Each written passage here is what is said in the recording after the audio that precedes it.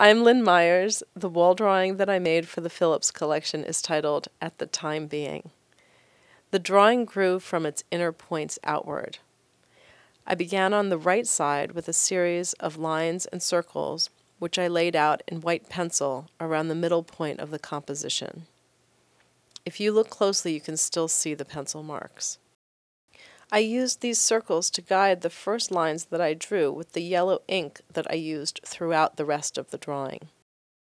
The piece then developed from that point outward, each successive line following the trajectory of the one that preceded it, each line echoing the imperfections of those which came before.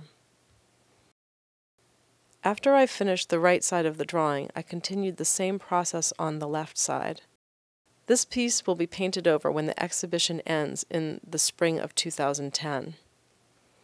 Because my own primary connection to the work centers around the process of making the drawing, if there's a moment for me when the drawing is gone or over, that moment happens when the process ends and the drawing is finished, rather than when the exhibition ends or when the drawing is painted over. This drawing and other temporal works challenge the viewer to think about the fleeting nature of these experiences and to recognize the more lasting nature of the effect that these experiences might have on us.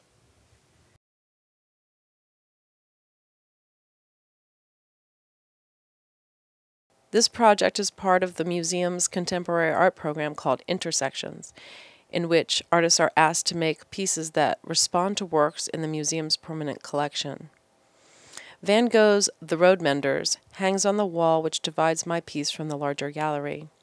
This way, the viewer can see some of the shared qualities within the two works. His painted lines are very much like drawn lines, and his gesture conveys energy and intensity which become part of the subject of the pictures, much like the way artists like myself have focused on technique and process as a subject in and of itself.